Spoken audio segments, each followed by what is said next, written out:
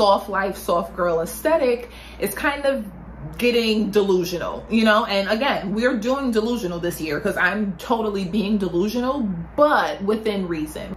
Hey y'all, it's Tia Cherie here. Welcome back to my channel. If you are new here, welcome. And if you are returning, thank you so much for coming back this week to check out another video. And this week, we are gonna be talking all about the soft life. If you have been on any social media in these last few months, whether it's TikTok, Instagram, wherever, all of the girlies are living their best, soft, luxurious life. And I love it. I am here for it. But I wanted to do this video because I feel like there is a certain aesthetic that goes with the soft life, which I understand, but that is not everyone's aesthetic for the soft life that they want to live. So in this video, I'm gonna basically be talking about some ways where you can kind of cultivate what your idea of a soft life is so that you can start to live your best life in 2023. So if you're interested in that, make sure that you guys keep watching and stay tuned. So as I mentioned, there has been a phenomenon of the soft life, soft girl aesthetic. And as I mentioned, I am here for it. I totally get it. Who does not want a life of leisure and luxury and pretty flowers and wine and gifts and presents and like relaxation and all of that? I damn sure want it, and I know that you want it too. But I do also feel like kind of how social media kind of takes an idea and like runs with it and kind of moves it to the extreme of things, and then it kind of just gets all distorted, and then who knows.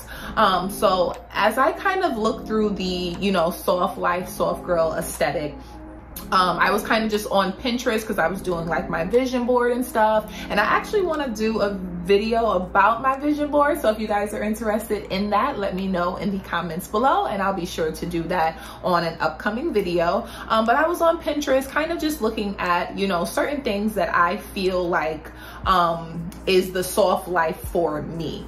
And in this video, I kind of just wanted to chat about some of the parts of the aesthetic that you can kind of incorporate for yourself, but just also if it's not your vibe, how you can make your vibe of what you feel like your ideal soft life would be. So the first thing is, what does a soft life look like for you? So if you're not the type of girly who, you know, like spas and, you know, champagne and all of that stuff, then what do you like? Are you the type of girl who maybe likes to work out? Maybe you know, you're very into other hobbies. Maybe you like painting, or maybe you like hiking, or, you know, whatever it is. What is your ideal idea of a soft life? And I think when we look at the way Instagram kind of portrays things, they make it look very appealing, yes, but it's not going to be appealing for everyone, and it's also not what everyone wants. So when I think of soft life, I want you to kind of think of what it is that makes you feel good. So for me personally, I don't necessarily like massages, right? For instance, digging their hands into my skin. It's not my jam, never has been that. So for me, a soft life is not necessarily going to the spa and, you know, things of that nature, because that's not really my vibe. But I like bubble baths, for instance, right? So for me, you know, making my soft life can be just spending time taking a nice bubble bath, having a glass of wine, you know, maybe reading a book, you know, candlelight, things of that nature. To me, that's my idea of it, as opposed to some of the pictures that we may see on like Pinterest, where all the girlies are kind of at the spa and, you know, having those vibes. Cool. If you like it, I love it, but everything is not for everyone. And I think when we think about soft life, we really need to just cultivate a soft life that works for us and not what society tells us we should want as a soft life. This year, what I would personally like to work on is kind of incorporating some of the things in regards to what the soft girl life aesthetic is for or tries to bring out of you, but modifying it to what you like personally and not necessarily what not what society or Instagram and stuff is telling you should like in regards to what makes a soft life for you.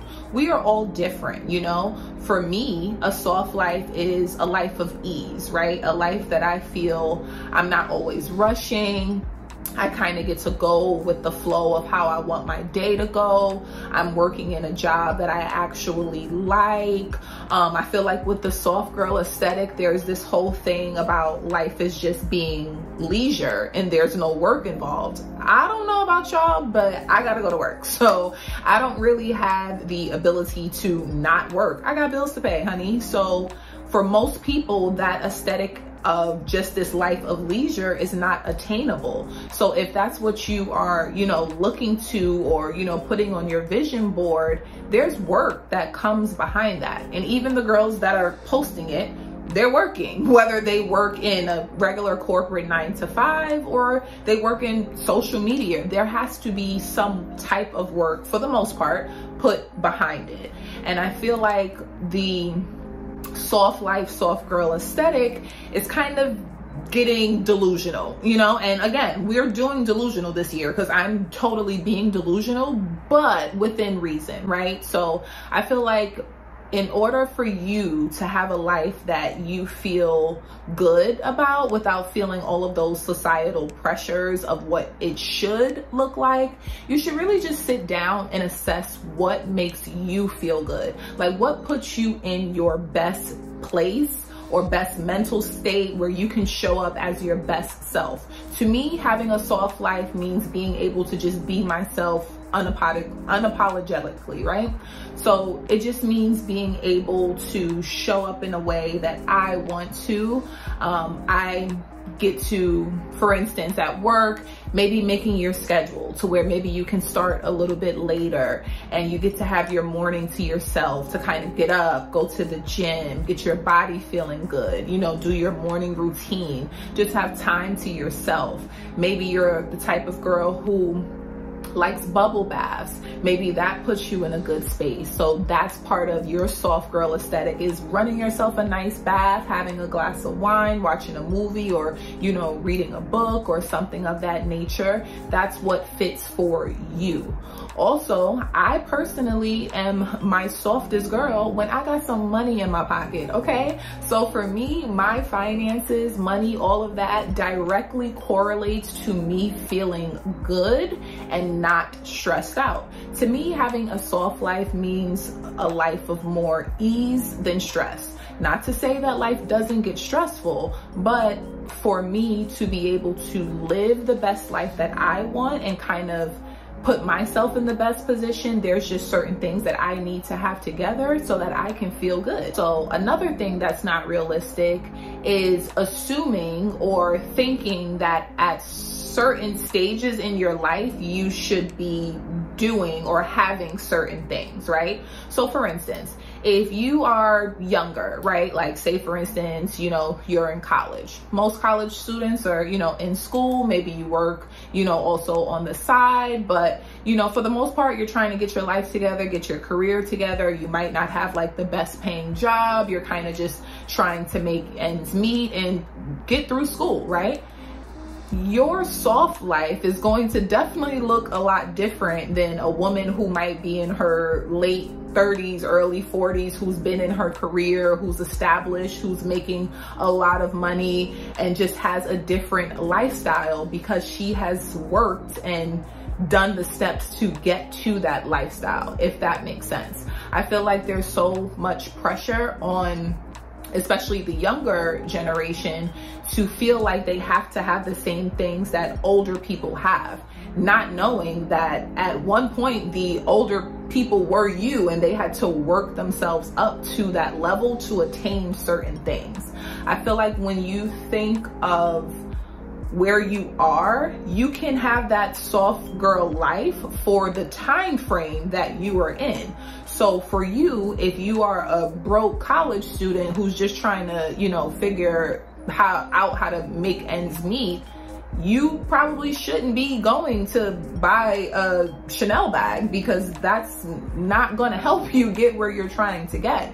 You should be probably trying to focus on doing things that are more in the range of what it is you can afford to do, and not overwhelming yourself with trying to live up to a standard that you cannot attain just yet. Now, this is not to say just because you're young, you can't have nice things. Yes, there's different levels to nice things. There's beginner level nice things and starter things, and then you can work your way up, right? There's different levels of luxury, right?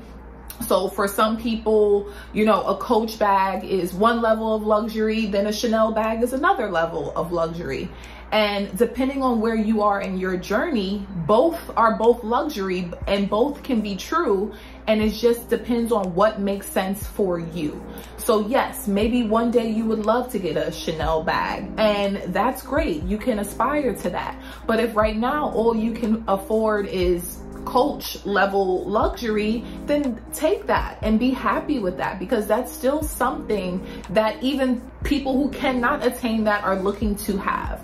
So just kind of putting in perspective the fact that don't debt yourself into a soft life, okay? Do not get yourself into debt trying to live up to this soft life facade that isn't what you can keep up with. We can all have our own level of softness that does not have to look like somebody else's. So we are all entitled to a soft life. We are all entitled to a life of, you know, ease and, you know, pleasure and things that make us feel good and just feel our best. We are entitled to that. And I just kind of wanted to make this video to put, you know, into your awareness and into your perspective that what your idea of a soft life is may be different than that of a Pinterest board about what a soft life should look like.